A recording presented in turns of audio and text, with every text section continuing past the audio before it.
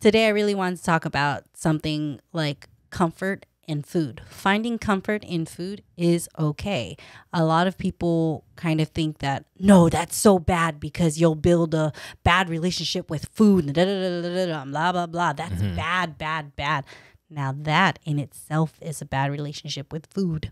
Yeah. Because honestly, it's okay to lean on food as a comfort, because food is a lot of the basis of growing up. It's your culture. For some people, it's their identity. For others, it's like just moments in life. Yeah, I feel like do you know like reasons why people have bad relationships with food?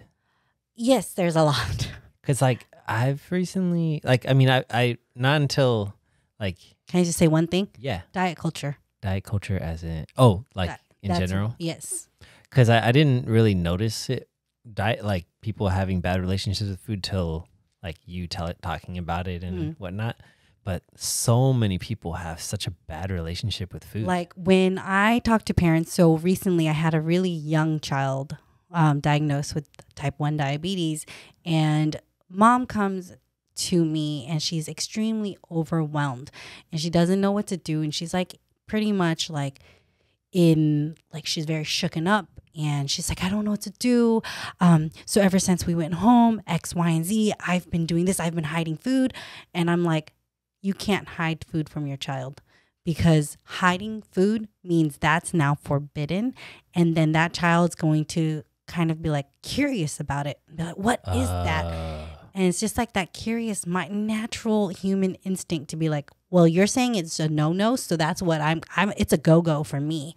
And then she pointed out herself, she's like, oh my gosh, I noticed that now my child will like, before didn't even care about this food item, but now would like hide and eat it in a corner. You're giggling, but I was just like, I'm giggling because that's me. Because our parents didn't let us eat candy.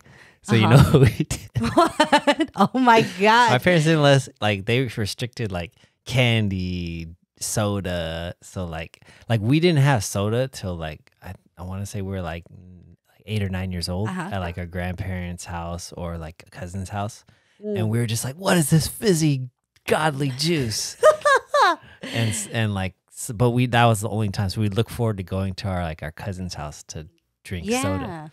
Like my sister has told me about that, where she taught at a school where parents had a lot of, it was a more affluent school. So parents had a lot of dietary restrictions for their kids.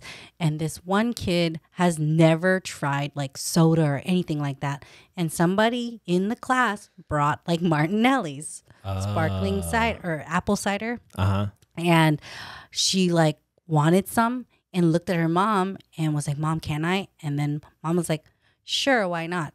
And this kid went ham. Like she drank the whole bottle. She just started swigging.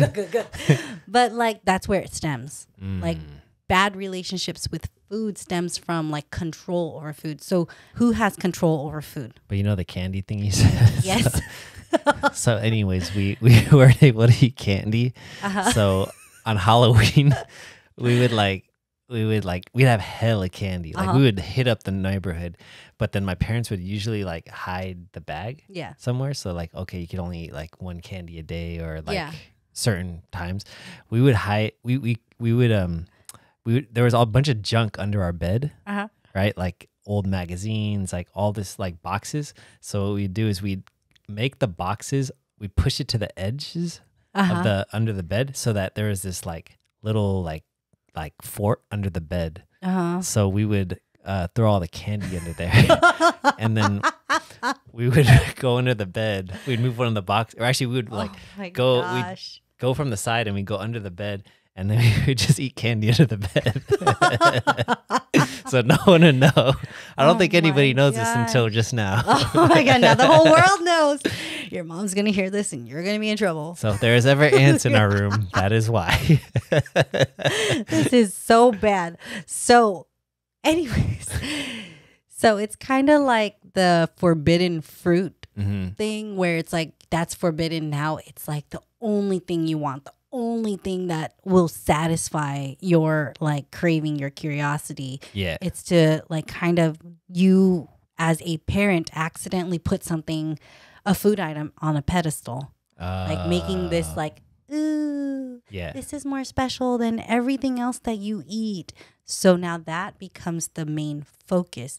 And then kids, as they grow up, especially at a certain age, they start to develop an independence. And the only way and the only thing you can really control as a kid, because mom and dad controls everything, is whether or not you eat, right? Yeah. Like they can't like shove something down your mouth and you have the choice to chew and swallow or spit out or not eat it. And so sometimes kids learn that they have control over their food. And so when you develop these kinds, it's like a lot of it is psychological. So it's very difficult to go into because there's so many things, because that's where like disordered eating comes from. That's where just like bad relationships with food comes from. Does this also like kind of like the other week we talked about the COVID-19 pounds? Is that also kind of like similar to when, you know, kid becomes independent? Now they're like, oh, I get to eat all these things that my parents never let me eat. Yeah, exactly. It's the same freaking concept. candy for breakfast, lunch, and dinner under my bed. I hope not. Okay, on my bed this time. Oh my gosh, yes.